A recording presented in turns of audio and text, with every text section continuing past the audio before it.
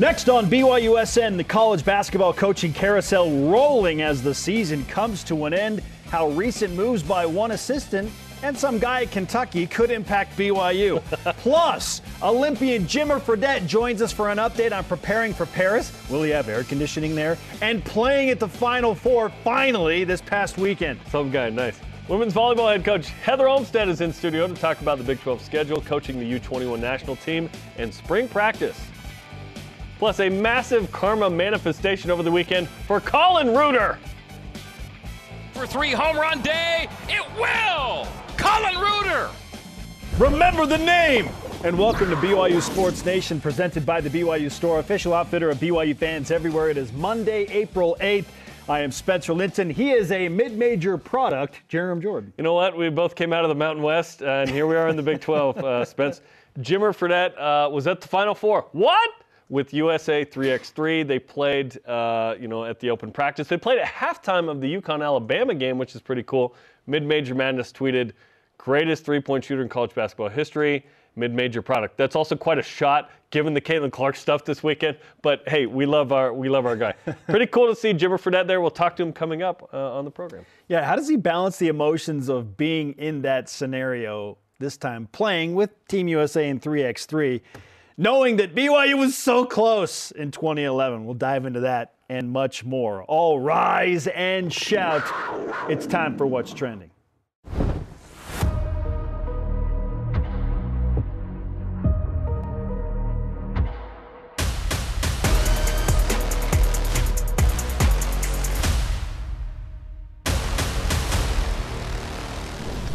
What's Trending, presented by BYU Food to Go, the MVP of your next event. We mentioned the coaching carousel in full effect. Round and round we go through college basketball. And the biggest notable stop of the offseason probably happened last night when John Calipari reportedly is finalizing to take the head coach, or contract rather, to take the head coaching job at Arkansas, which leaves the Kentucky job open. I mean, wild. You leave Kentucky to go to another SEC school, and it's Arkansas. In conference. Unbelievable. Well, BYU's Mark Pope, you may have heard this, played at Kentucky. I heard that. Won a national championship for Rick Pitino at Kentucky. Wow, that's amazing. And not surprisingly, was included in ESPN reporter Jeff Borzello's list of potential candidates for the Kentucky job. Okay, it's interesting. In other coaching news, BYU assistant coach Kahil Fennell is taking the University of Texas Rio Grande Valley head coaching job. That is a fact. The Mark Pope thing is all speculatory. Kahil Fennell is indeed leaving BYU. So, Jarom, when you consider a little bit of speculation over here with Mark Pope and what is actually happening with Kahil Fennell, what do these coaching changes mean for the immediate future of BYU basketball?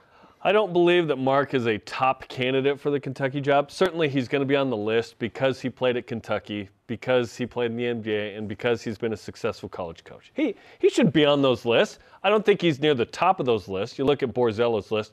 Like, Dan Hurley might win a second consecutive national title with UConn. He's way up there, right? Billy Donovan is with the Bulls. Jay Wright is retired but won 2 natties with Villanova. That's a certain level, right? Tommy Lloyd in Arizona, amazing. Nate Oates, Alabama. The one thing with this list, you got to win in the NCAA tournament, right? That's the only real blight on Mark Pope's resume at the moment. He's done a lot of great things and will continue to do amazing things. Mark Pope has got to win in the NCAA tournament to be a more viable candidate for a job like this. The moment he does, he is. Like, if BYU had won one game in the NCAA tournament, that's incredible. Like, look what Danny Sprinkle did. Took Utah State to 1 win in the NCAA tournament. Boom. Washington job. Like, goes from Montana State to Utah State. Now he's at Washington in a 2-year span. It does require, and he probably had that deal locked in even if he didn't win that first-round game. But, like, winning that first-round game really cements your spot in that. BYU had an awesome year. Don't get me wrong. Let's repeat what we already know, but let's just say it out loud. 5th in the Big 12. Number 12 in net. Ken Pom number 18 right now. Amazing season. But you need to win in the tourney. So I don't believe that Mark's going to get the Kentucky job. We'd be lying if we'd acted like he didn't want it at some point, given that he played there. It's near the top of the coaching game. It's one of the blue bloods. It's a huge opportunity at some point in the future. Yeah. But you got to win in the NCAA tournament. So I don't believe that Mark is a top candidate there. He's certainly a candidate. But how about one source, a betting source, giving This him is the day and age we fifth live in. best odds of getting the job? There are odds for everything, including who's most likely to become Kentucky's next head coach. Jay Drew tweeted this out. 5th best odds to get it. That actually surprises me that he is that high on the list. Given, again, NCAA, been to the tourney, would have been in 2020. Let's count that. 3 of the first 5 years, but you got to win in the tourney. What does Kentucky want? They want wins in the tourney. They just lost to Oakland in the first round, so they're not going to hire a guy that didn't win in the tournament, at least recently. So Kentucky, at some point, Mark will be like that guy, Spence, when BYU makes like a Sweet 16 run, but it's not right now. The short list for Kentucky right now, because of who they are and what they want, which is national championship winning coaches. That is who Kentucky's fan base is looking at right now. Who's won a national championship? Okay, let's start with Who can those take guys. us there right now? Scott Drew has done that, which is why he's, according to these odds, most likely. Like, Scott Drew has been there, done that. Yeah. Jay Wright would be nice. I don't know if he's going to come out of retirement. I don't think so. That feels like a stretch, Yeah. but he's won a national championship. And then 1-2. Bruce Pearl is interesting because he hasn't won a national championship. He's been to a bunch of Final Fours, but I think he's an Auburn guy. And so, to me, like, Billy Donovan is a guy who was the last to go back-to-back of any team with Florida. So Billy Donovan takes Florida to back-to-back in 06-07. He's with the Chicago Bulls right now. It's like, okay, how much money do we need to pay you to coax you out of the NBA to come back with your national championship pedigree and get Kentucky back where we want Kentucky to be? 8 or 10 or 12, yeah. So, like, it's Scott Drew, it's Jay Wright, it's Billy Donovan right there. And if those guys won't, then maybe you get to, like, the Bruce Pearls and maybe Richard Pitino, a.k.a. the son who was at maybe Rick Richard Pitino's son Pitino at New Mexico. He's done an incredible job in New Mexico. But, like, because he's a Pitino, there's a little asterisk there. Sure. Yeah. It's interesting. But I think they should start with guys that have already won national championships. That's who Kentucky is. Yeah. That's what they want to be. They want it immediately. Yeah. So, And like Mark Pope above Kelvin Sampson on this list is interesting. well, I mean, he does have the Kentucky tie. And Kentucky fans would probably feel a little bit of natural, innate camaraderie with, like, the understanding of, like, oh, it's a Kentucky guy. Like, he played For here. sure. Just I think Mark needs some NCAA tournament wins. At least a win. Don't disagree. Like, Yeah. And then he'll be like legit Kentucky guy at some point, maybe. Like, you make one Sweet 16 run, you're in the mix. But do Kentucky fans and do the Kentucky Board of Regents, if, some of these national championship guys say, nah, I'm good, I'm staying here. If it got to Mark Pope, like, you could understand how they'd be like, well, I know that he doesn't have the tournament wins, but look what he did at BYU. Like, with a bunch of guys, they were expected to finish 13th. Sure. A lot of good there, no doubt. In the Big 12. I'm just and saying, they finished 5th. Kentucky is another level, bro. And so they require How many guys winning in the tournament. How many guys would say no? Would it require to say no? I don't think. I don't know. Before you get to a few guys down the list, right? Yeah. I don't know Kentucky how much. Sports Nation will figure that out. How much loyalty is there in college basketball? It doesn't feel like there's a ton. No. In the business world, there's not a ton of loyalty, right? And Mark has, sought opportunities elsewhere, but stayed at BYU. And that's not, I don't think, less of him for interviewing for other jobs and having things match. That's part of the deal This is here. the American dream. BYU's lucky to have a guy as good as Mark Pope, which is awesome. And I don't see him bouncing, but rarely do you. We didn't see Calipari bouncing yesterday. See, I didn't think it was going to happen Arkansas this either. fast. I mean, I thought Coach Cal would be at Kentucky for at least one more year. But apparently he was very unhappy, and Kentucky fans are super upset that Well, they're unhappy with it, so it's they got mutually upset unhappy. by It looks Oakland. like. Okay, Yeah. so, like, this was a mutual parting, and it's kind of brilliant by Kentucky to do this, because now they don't owe him anything. Like, it was like $32 million that was remaining. Like, the buyout was huge. He would be due if they fired him. And so Arkansas, to come in and swoop him up, now Kentucky doesn't owe a dime to Coach Cal, and they can go get their next guy at Kentucky. So there's a lot more money to deal with, which could be that much more enticing to a guy like Scott Drew or Billy Donovan or maybe Jay Wright. What's the number that's big enough to pull Jay Wright out of retirement? Yeah, 14. I Oh, don't man. know. Okay, let's talk about Cahill Fennell. This is actual thing that's happening. Yeah. So Cahill Fennell, takes head coaching job, which, congrats. I'm super happy for him. He deserves it. You don't blame any assistants for taking head coaching jobs. He's at Texas Rio Grande Valley. Tremendous assistant coach the last 2 years. Players really liked him. Good recruiter. Has BYU's defense playing really well. Okay, they were 60 in Ken Palm. You say, 60, I don't know. Tied for third in the last 5 years under Mark Pope. That's in the Big 12, dog. I know. That's in the WCC, that version, BYU's top 40, right? I would think. So he did a nice job. Bummer to lose a guy of that quality, but assistant coaches run through every couple of years. That's how it goes. BYU's been lucky to retain Cody Feger and Nick Robinson for as long as they have. Now they have an opening. They actually have another opening. BYU chose not to fill all the spots last year. They had 4. They could have had 5. You could have had one who didn't travel with you. They chose not to. So BYU, if they want, they can have 2 more assistant coach hires. But best of luck to Cahill. From what we've heard from players and different recruits and whatnot is that and signees eventually, they really like Cahill. He's the reason that a few guys came to BYU. Yeah. So hopefully they're still all in on everything. Because sometimes you attach to a guy, right, when you're a signee. But, yeah, Cahill's awesome, and best of luck for him, man. I'm a little concerned about the vacancy that he leaves.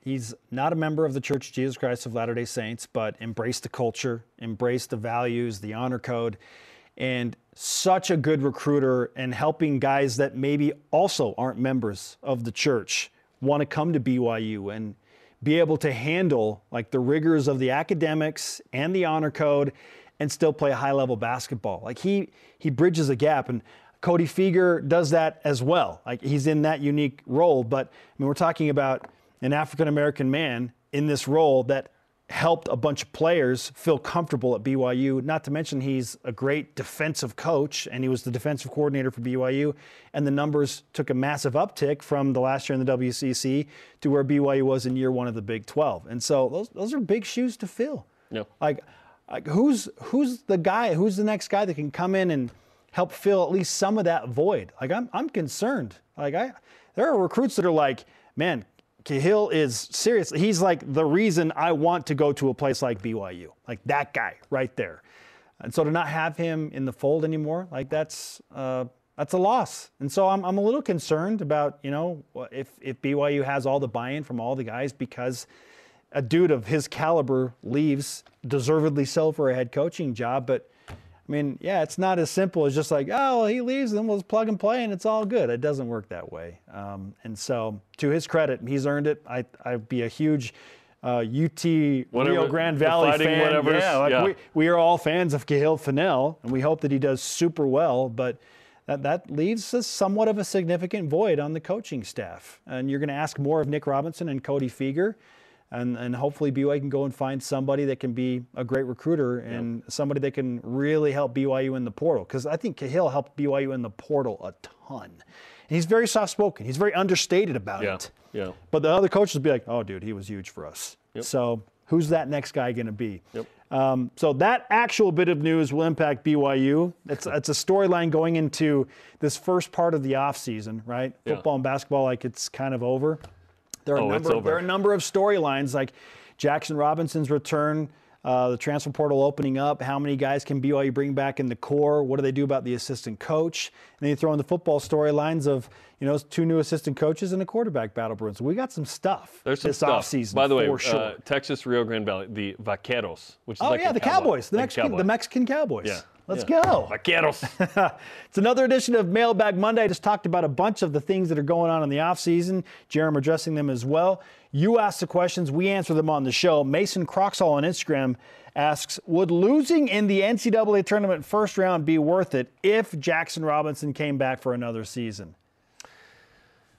No, because I always want to win in the tourney. It's rare to have that worth it. Because your season's defined by that. I would rather win in the tourney and lose a bunch of guys. And then lose, say, Jackson, good luck in the NBA. Yes. Was 2020 was awesome because you lost a bunch of guys. And then in 21, you had a great year after that. It's okay to have this banner year and then have a down year. I'm not saying BYU is going to have a down year. Yeah. But it's worth it to have an amazing season and then the next year it's not as amazing. You lost guys. It's okay. I would have rather won in the tourney personally. It's an interesting question. Like, I don't like the fact that we're still stuck on it's been 12 years and running since BYU won a first-round game and got to the round of 32. I don't like that. Yes, I'm like you. I would always prefer to win, and then if BYU loses some guys, it's okay. It's part of the deal. Those guys helped BYU do something they haven't done in a very long time. In fact, I want to lose guys like that because you had such a good year. I want to lose assistants after you have a good year because it means you had a good year. That's not to say that if Jackson Robinson decides to return because of the loss, it wouldn't soften the blow of the loss. Sure. Like, okay. But there's no guarantee that next year is equal to or better. You have to put in the work. Seize the moment. You have to have certain things go your way. Every season is its own season. Conference gets to 16 teams now. Right. You want to build off different years, but it doesn't always work that way. See 22 football. We thought that was going to be a continuation of 2021. It was not. It was still a good year. 8-5 is not a bad year. But we were hoping for 10-plus wins that year. Man, BYU as a 6th seed, finishing 5th in the Big 12. What would be the equivalent of that next year with a bigger conference? You finish in the top half, and again, you're a single-digit. You finish 7th, and you're a 6th or 7th seed again. But you got to win. There is no guarantee. Jackson Robinson returning certainly would help in that regard. We'll see, but it would soften the blow if he comes back of the tournament loss. For sure. Hashtag BYUSN on X, Facebook, and Instagram. Join us in Dallas for a Fan Fest coming up at the end of April 27th for a 1-hour special. It's going to be awesome. Live from Dallas, noon Eastern on BYUtv. Hey, BYU in the heart of Texas a couple of times during the football season. And there is the Olympian, Jarom Fredette, who joins us next to discuss making the 3x3 team and then playing with that team at the Final Four this past weekend. Pretty cool deal. This is BYU Sports Nation. This segment of BYU Sports Nation presented by BYU Food to Go, the MVP of your next event.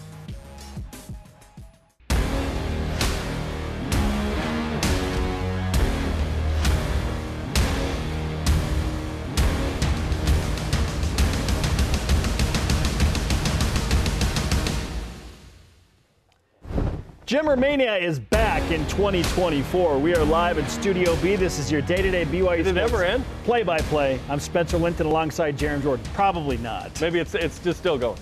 Yeah.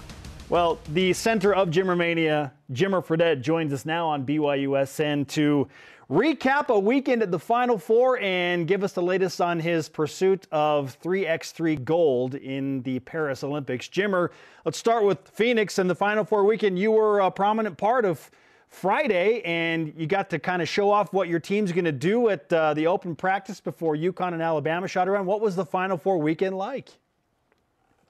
It's incredible, right? I had been there one other time in 2011 to receive, our the Player of the Year awards. They do it at the Final Four, and that was in Houston. It was a really cool experience, but at the same time, this was a different vein by being able to be out on the floor and actually play during halftime of the UConn-Alabama game. We played right before the open practices on Friday, and it was just incredible. They did an amazing job in Arizona. The floor was great. Obviously, the venue was great. We went to the Fan Fest and played a game there, and were able to do some interactions and appearances there. So just to be a part of the whole weekend was amazing. But, they put on a crazy good production. It's amazing how much goes into the Final Four, and they've done an incredible job of making sure that everything was going off on time. It went really smoothly. So credit to USA Basketball in the Final Four for getting that done, because it's the first time we played the exhibition game at halftime of Final Four games. So it's really cool. Is that the biggest crowd you played in front of? Oh, yeah, for sure. That was 80,000 people, right? Like, we had played in that stadium before against Arizona State. I'm sure you guys remember. When we played James Harden's team and everything, where I felt like we won the game. Charles was the bucket. It should have counted. It should have counted. Show it right now. If you have the footage, show it right now. Goodness gracious. So we had played in that arena before. It was a different setup because they had brought in stands, and they kind of cut off half of it. Whereas in the Final Four, it's literally the whole football stadium in the middle of the arena. So honestly, if you're watching it in the arena, it's kind of hard to see because everything's so far away, but incredible atmosphere. Jimmer Fredette is with us on BYU Sports Nation. We can't help but wonder what your emotions were like as you see the Final Four and think about your own college experience taking BYU to the Sweet 16. So how do you balance the emotions of that, of what was so close to happening for BYU when you were playing for the Cougars? Yeah, it's bittersweet, right? Every time the tournament comes around, I love watching it because we have such great memories. Obviously, we're able to advance my junior year, and then senior year was able to make it to the Sweet 16, and something BYU hadn't done for a long time. So it was obviously amazing, but we felt like we could have made it to a Final Four and even won a national championship that year. We had a special squad, and it was a lot of fun. So to be able to lose in overtime always brings back memories in that Sweet 16 round. But to be at the Final Four and feel the energy and still be able to play basketball on that floor, even if it was during halftime. I mean, it was still 80,000 people in there, and it was still the energy and still the hype, and it still feels very, very similar. So an experience that my teammates and I will never, ever forget for sure. Okay, let's just settle this. So if you beat Florida, you would have played Butler, who was an 8 seed, who went on a run, right? They beat Florida. They beat 11 seed VCU. Are you beating 8 seed Butler? Are you beating 11 seed VCU? And are you playing for the national title? I think so, of course. I mean, that's, we were confident in our abilities. We felt like we were playing good basketball. Obviously didn't have the height that we necessarily wanted at that point. But against Butler, I felt like it wouldn't have been as much of a deal, and some of the other teams that we would have played against. So obviously Butler is a great team. They had made runs in the tournament before, which Shelvin Mack was on that team, and I know him pretty well, so I'm sure he would have given a different answer. But for me, yeah, we would have made it, and that would have been a game we wouldn't have lost, right? We would have been so close. We would have been prepared for that, and rode that energy to make it to the Final Four, and hopefully with a national championship. Obviously would have had to gone through Kemba and UConn, who had an incredible run at that time too, and they were super hot. So that would have been a fun game to be able to play in. But you look back, and there's nothing you can do about it now. You just reminisce and say what ifs. But fortunate enough to at least be able to make it to the Sweet 16 that second weekend.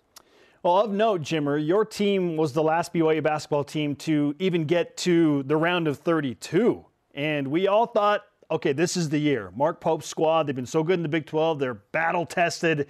They're going to get to at least Saturday and get to at least a second-round game. It didn't happen. You played on some good squads that felt like you were going to get to that at least second round, but you lost your freshman year, you lost your sophomore year before you finally broke through, albeit in a double overtime game your junior season. So what did going through those tough experiences, your first 2 go-arounds in the NCAA tournament, do to help your team kind of break through in later years? Yeah, I'm just glad that we didn't play Texas A&M our third year, because who knows, I felt like they had our number for some reason. For me, I think there's a lot of stuff that comes with being in the NCAA tournament besides basketball that you don't realize as a player. The media, the hype, the practices, all the stuff. And then once you get on the actual floor, it's a way bigger stage than you can even imagine. It's the most pressure you've ever felt as a basketball player up to that point. So being able to go through that a couple of times first, and then be able to break through our junior and our senior year definitely helped, especially for me, being able to play in all 4 of those games, have experience, and just understand that all the stuff that goes around it and the pressure that you're going to feel, right? So if you're playing against a team that may have not felt that and you've gone through it a couple times, that's going to be an advantage for you, because you're able to settle your nerves maybe a little bit quicker than the other team and be able to get into your regular motions and be able to start playing basketball. But also it just helps with the being able to understand the urgency of the situation. You come out, play, and know that this is a do or die type situation. You don't really feel that until you lose that game and you're like, oh wow, it really is over. So to be able to have that feeling, to understand all the stuff that goes around it, all that experience is going to help moving forward for sure. With that said, which juggernaut do you have tonight, UConn or Purdue winning the national title? Yeah, I was able to watch them both in person, at the weekend. They're both really impressive. They're by far the two best teams that have been playing all year. So I'm glad both of them are in the final because this is the best matchup. I think UConn is still going to win. Coach Hurley obviously has those guys playing extremely well. They're very, very confident. They have one guy in Klingen that actually is a decent matchup for Edey. Obviously, no one's a great matchup for Edey, but he's someone that can at least be in his way. Long, athletic shot blocker. So if he's out, that's going to be a change in a dynamic. If they can get him in foul trouble, or if Edey can get in foul trouble, one of the two, I think that's going to be something to watch out for. But UConn's just playing such good basketball that they run such good actions. They're patient. They're good defensively and offensively. They've been here before. They've been in this game last year. I just think that they're the team that's going to come away with it, but I think it's going to be a really good game. So I'm excited to watch it tonight. Jimmer, Jackson Robinson is in decision mode now. He has to decide whether he's going to go to the NBA and pursue being drafted. Right now, he's a projected mid to late second round pick, or if he's going to come back to BYU for one more year. You went through a similar scenario at the end of your junior season. What goes into making a decision like that, and what advice would you offer Jackson?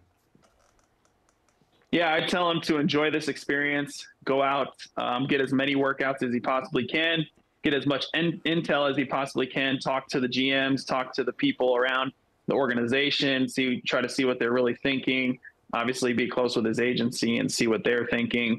His family, obviously keep close. And then talk with people that you trust that aren't just yes men, that are actually going to tell you, hey, this is really what you're looking at. And this is, the actual opportunities that you have. Once you get all that intel, then be able to make a decision, right? And that's kind of what I did. I was fortunate enough to be able to work out with, 5 different teams, one of them being the Celtics when Danny was there at that time. So I was able to talk to him, and he was really able to tell me kind of what he thought specifically, which was very, very helpful to me at the time.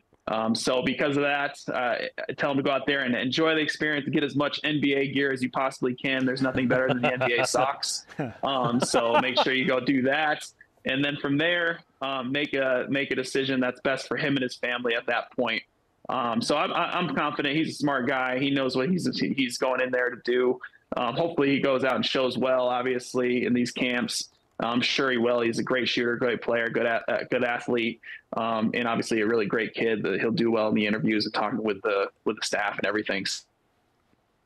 So I'm looking forward to his decision. Selfishly, we want him to come back, but we want obviously the best for whatever he does. Yeah, NBA socks. I've heard they're super soft. I swear I had a pair a couple of years ago that somehow I got, I don't know, from Nike or something. And I was like, yeah, these are next level. So, yeah, I'm sure you still have a bunch. Okay, let's finish with this. What's your schedule like the next couple of months leading up to Paris?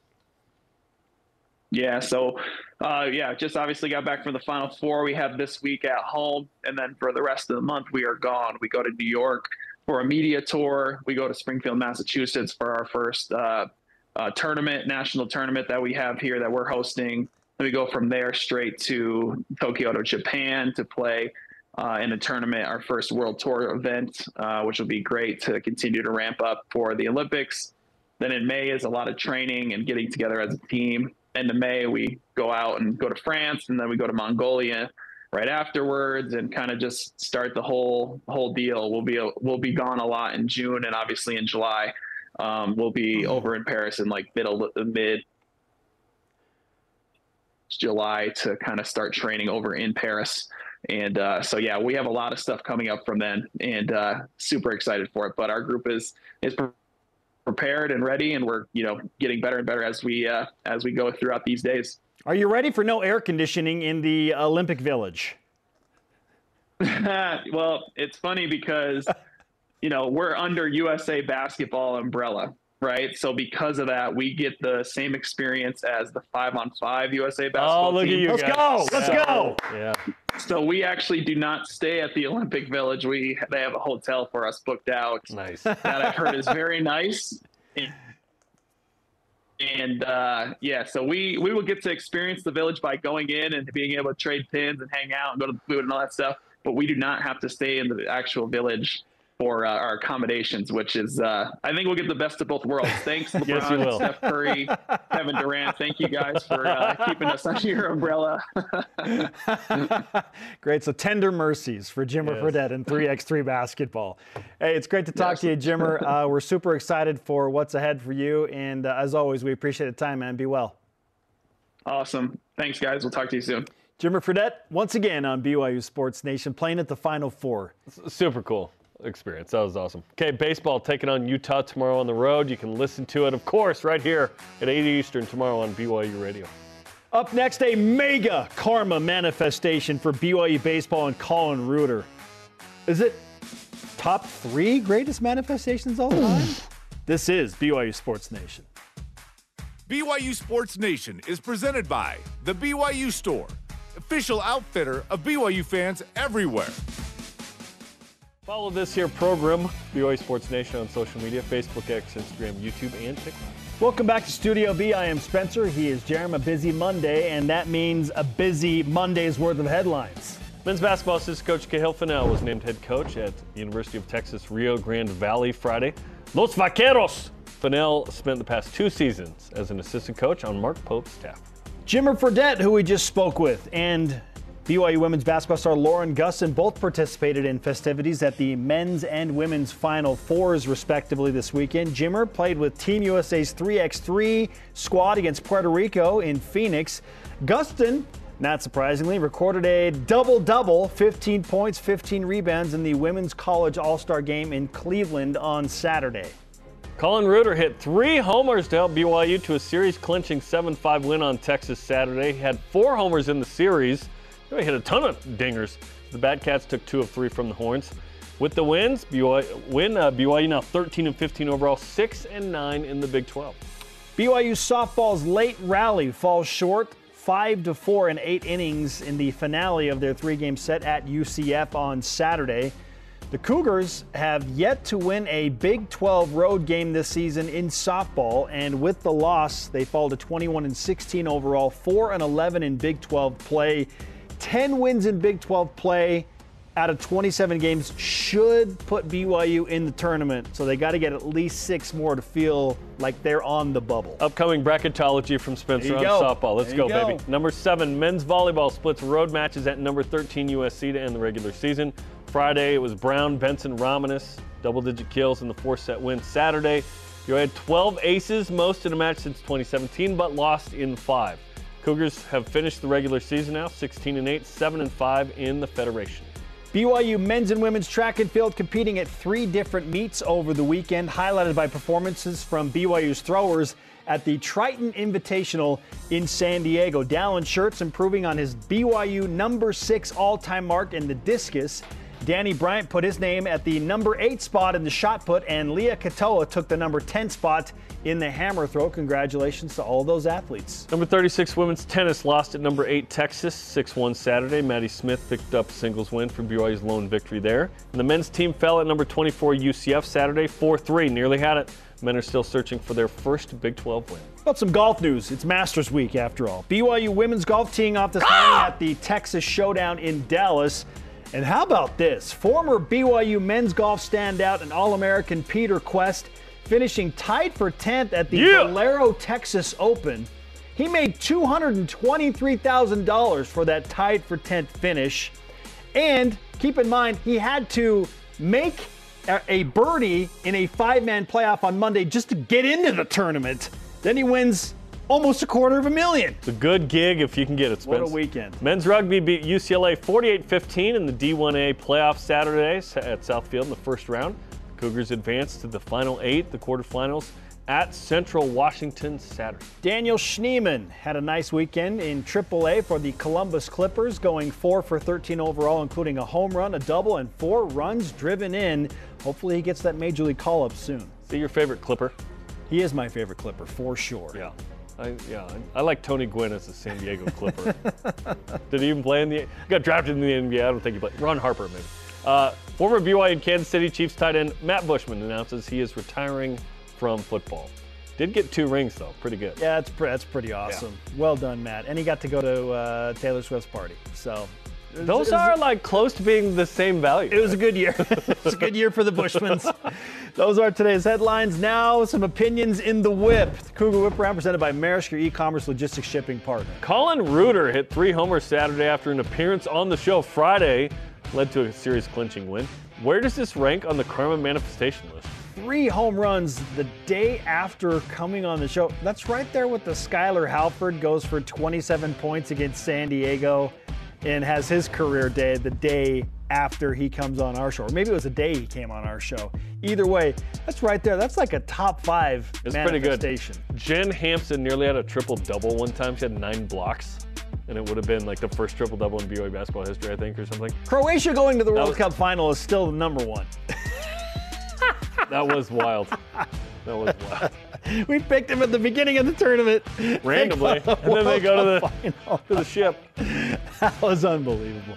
South Carolina wins the NCAA Women's Basketball National Championship over Iowa yesterday. The Final Four saw record-breaking numbers. Man. Awesome. Highlighted by UConn, Iowa in the Final Four, garnering 14.2 million viewers. Jarom, was this run by women's basketball one-off with ratings? Or maybe a sneak peek into the future? I do think it's a hint to increased viewership. Certainly the record-breaking, like 14.2, is a lot of that's because of Caitlin Clark. But people love to see stars. Like, you go to movies to see certain plots, but mainly certain actors. I think and actresses, I think what happened here was Caitlin Clark was such a big star. Paige Beckers is back. Yes. Juju Watkins is back. It's going to be exciting in college women's basketball. Stars and villains and big personalities helped this a lot. Angel Reese for LSU played into this as well. Yeah, for sure. So losing a couple of those players will certainly hurt. Headlined by Caitlin Clark, of course, but I'm happy for the sport. Help the WNBA, perhaps. Yeah, I'm happy for the sport. This has been incredible growth at the NCAA level. Who you got tonight, UConn or Purdue? Purdue is a fun story, especially because they were the 1 seed that lost to a 16 last year. They're trying to do what Virginia did, where Virginia got upset by a 16 seed, and then the next year they win the title. Purdue's trying to repeat that. I would lose as a 1 seed to a 16 if you want to win the national If you win the national championship the next year? It's in your best interest. Was it worth it? Yes, ask Virginia. I still got UConn. I just think they have too many weapons. It's going to take something significant from Purdue, and UConn has a big man that can actually match up with Zach Edey. Klinger's 7'2", and he's physical and can move a little bit. It's a tough matchup. Like, Purdue's going to have to make a bunch of threes. UConn's the defending national champs. They're plus 125 in this tourney. That's the best through 5 games since 08 of a team. Give me the Huskies. Yeah, it's going to be a repeat for the first time since Florida did in 06 and 07, I think. Fred Warner threw out the first pitch at a San Francisco Giants game on Friday. This was nuts. Fred's an all-pro football player. He is not an all-pro baseball player. He looks great in that Giants uniform. Yes, feeling good. Flowing. And then Fred is supposed to throw it to his right, our left, and then he just runs off. His reaction is outstanding. I'm going to give him a pass, one, because he's an all-pro in football. Also, he's a new dad. Maybe he's a little fatigued, a little tired. He's not sleeping much. Yeah. So Fred gets a pass. We didn't give Spencer Johnson said pass after he had a baby. So we'll give it to Fred. That's rough. That's pretty funny. Up next, we take a look at the BYU Women's Volleyball Big 12 schedule for year 2, and do so with head coach Heather Olmstead. She's also got some Team USA aspirations in the works as well. This is BYU Sports Nation.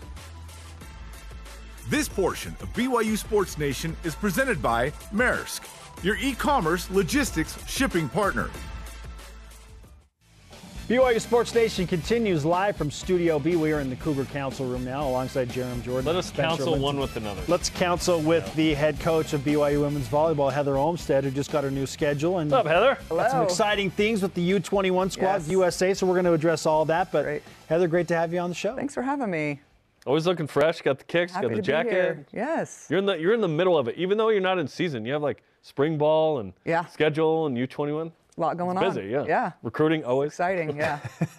You've had a few days to digest the Big 12 schedule, so just from kind of a 10,000-foot view, what do you think of the overall layout of year 2 of Big 12 play? Yeah, it's like another new conference, right? You've got 4 new teams, and it's exciting. I think the change, when you think you kind of know a little bit about what you're doing in the Big 12, it changes with these new teams coming in and joining and shake up how we're playing, and so it's kind of anything goes. And so that's how we're talking to our team. It's whatever we get, we're excited about, we're ready to go compete. We know a little bit more about the league, but again, it's changing, and I think it'll continue to change until things get settled whenever, with all these conference shifting. And it's pretty exciting, though, just to play new teams and play some teams home and away that we didn't get to play. Yeah. But we're ready. We'll be ready. You're playing every team at least once. You're playing the new kind of Four Corners teams twice. Yep.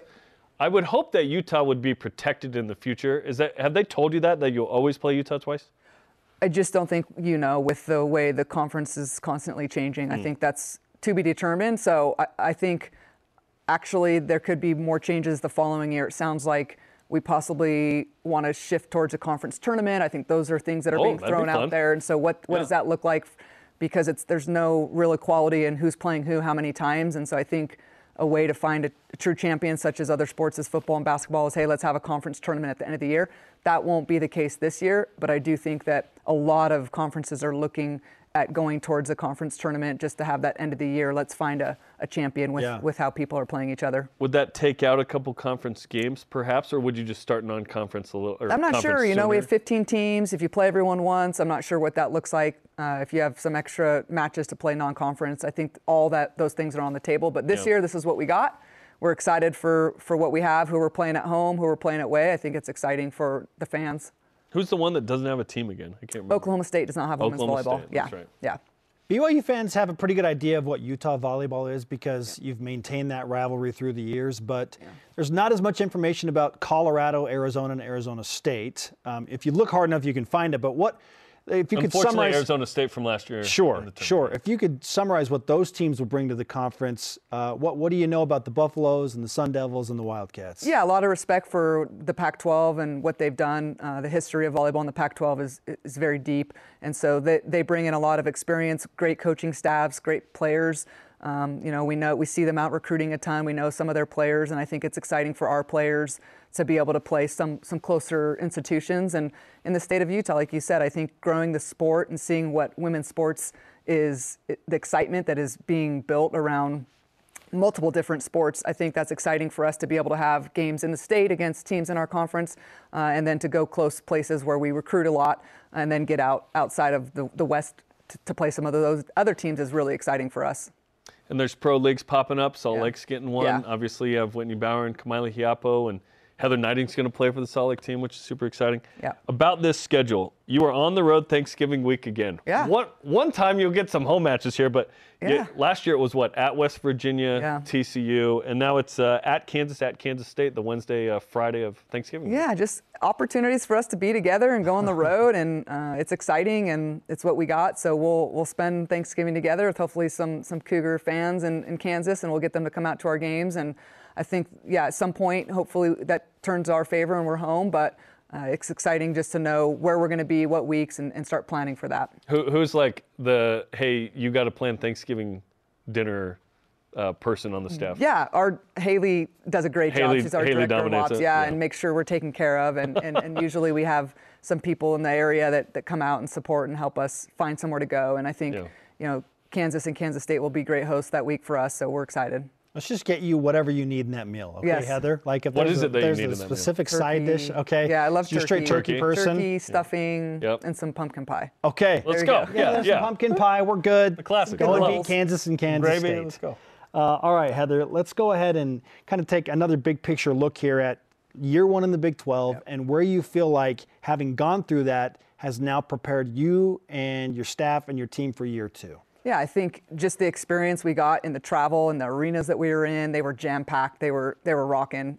We've got to feel that. We know what to expect now when we go in these arenas. They're not quiet. They're not empty. And again, the sport, volleyball, is growing. It's exciting. It's on TV. People want to watch women's sports. And so I think we're ready for that better. And our fans understand what they're going to get when they come to the Smith Fieldhouse and watch teams come play. And they supported us the whole year. So again, a new look with new teams. And so I think that's just exciting to say, hey, we've got this year two, but it's also exciting. It's new. We've got new teams and just keep the momentum going from there.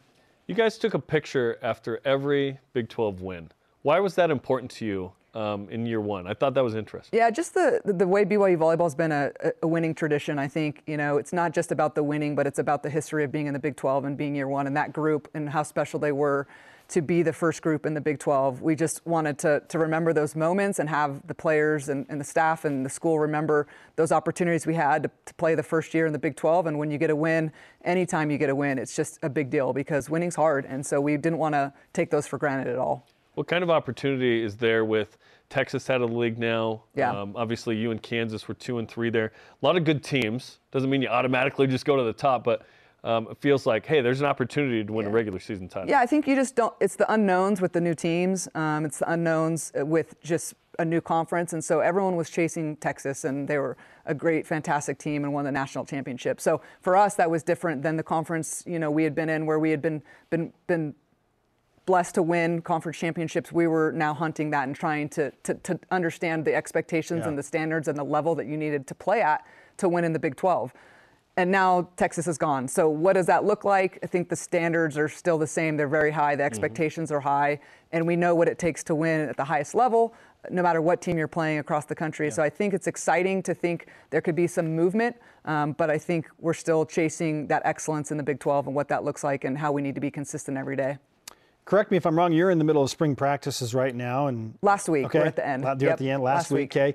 So coming to the end of this, what do you feel like is the strength of your team at this juncture? And maybe what's the biggest question mark you have about your squad moving forward? Yeah, I think just the opportunity that we had to play in the Big 12 and know where we need to be and be able to kind of mold those practices this year. It's always about serve and pass. It's always about offense, right? You want to be offense hitting for a high clip, transition, first ball side out. And so that's how you're going to make your money is where's our offense? And so where can we score more in the middle? What pin can score more? Back row. I think that's a big deal any year you're going in as a new team. And so I think that's things we focused on this spring was how can we produce more offense? Serve and pass game needs to get better. And I think those are areas we definitely improved in. You're the U21 national team coach, which is super exciting. You're going to train in Anaheim, compete in Toronto. Yep. I like seeing Jalen Reyes on the staff, which is fun. What are you most excited about with that opportunity? Yeah. Very honored and blessed to be a part of USA and to be included in the umbrella of USA Volleyball. And the opportunity to learn to be in Anaheim with right before the Olympics. I'm not sure if the team will be in there training. Some arms of the teams of USA will be in the gym.